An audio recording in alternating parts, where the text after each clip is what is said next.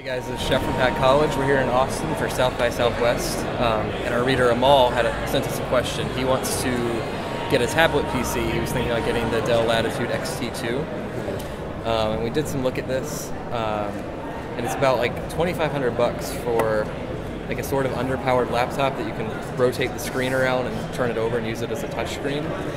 And I would probably recommend against this because it's as much, you could buy 2 MacBooks and an iPad for that cost. And in my experience, using a touchscreen on a Windows 7 device is just not as good an experience as using like an iPad.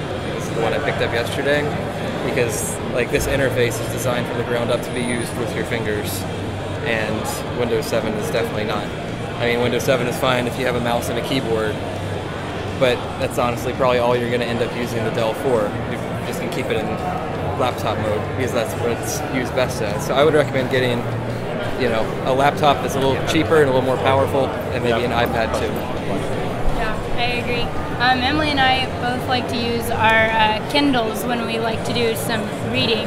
So it's an alternative to the iPad if you just want to use it for reading school books or reading for fun outside of school.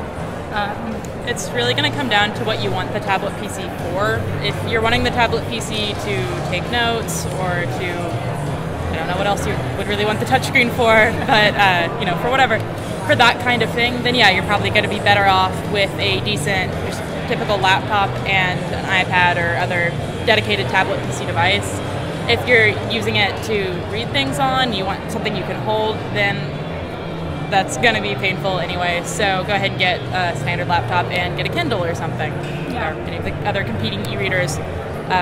For the kinds of things that you would be using the touchscreen functionality for, any of the dedicated devices with an appropriate laptop is going to be cheaper and easier to use. I agree. Something that's going to combine both of them is going to make each of the laptop and touchscreen not as good. You're better off getting something that's dedicated to do one thing and then dedicated to the other thing as best as they both can. Yeah, so devices that specialize in one thing are usually a little bit better than things that try to do everything.